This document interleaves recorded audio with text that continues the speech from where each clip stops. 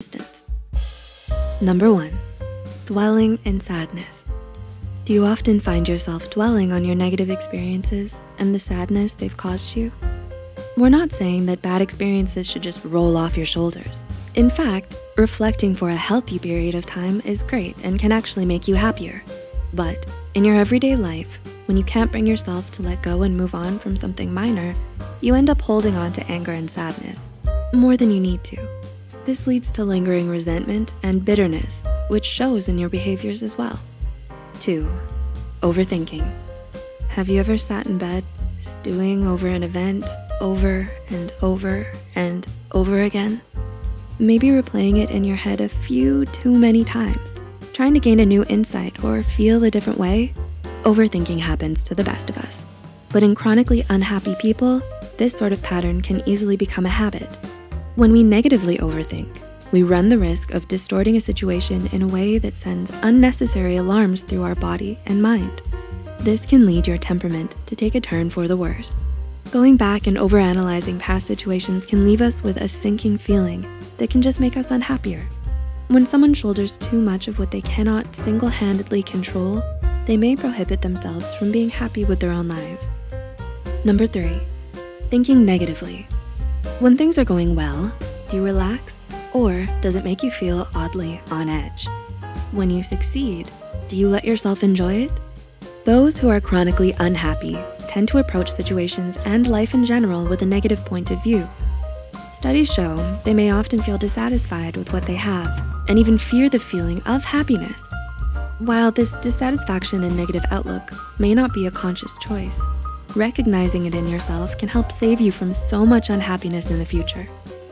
In a world filled with so much uncertainty, it's natural to want to stay on your toes, but too much pessimism can get in the way of your happiness. Number 4, isolating themselves. Do you find yourself staying inside longer than you need to? Are you often one to cancel plans or remove yourself from social situations? According to Dr. Travis Bradberry from HuffPost, chronically unhappy people tend to give in to the temptation of avoiding others. Oftentimes, when we aren't happy, hanging out with people doesn't sound too appealing, but long-term isolation can increase the risks of mental health issues such as depression. 5, bottling up emotions. When you get upset, do you keep your feelings in? If so, do they mess with your mood?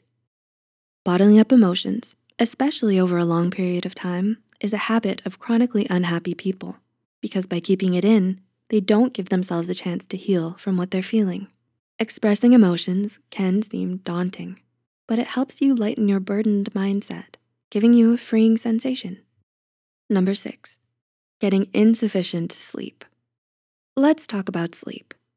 Do you wake up tired in the morning? Do you sleep at different times each night? While none of this is uncommon, it can actually be a major factor in your happiness. A 2018 study from South Korea explains that poor sleep quality by itself is enough to negatively impact your life satisfaction and well-being. Sleep quality can encompass a lot, but it mostly refers to how well you sleep through the night. Number 7, comparing themselves to others. This is a hard one because comparisons are so easy to make in our daily lives. Whenever you get a test back, start a job, or go on social media, it's only natural to want to look around and see how you measure up. But when we compare ourselves to others, we accidentally diminish our own success. We all have different likes and dislikes, strengths and weaknesses. So to determine your success based on someone else leaves you with a lot of room for unnecessarily criticizing yourself, which more often than not leaves you feeling sad. And number 8, overworking themselves. Are you a workaholic? Do you spend days at a time working at your desk? Not giving yourself enough time to rest, relax, and take a break can actually contribute to chronic unhappiness. According to an article from Passport Health, studies around the world cite overworking as a common precursor to depression, anxiety, and unhealthy habits, such as poor food choices. But that's not all. People who overwork themselves are prone to more stress and burnout, both of which can have detrimental effects on your mood. We hope we were able to give you a little insight into some of the habits that chronically unhappy people have. Did you relate to any of these habits?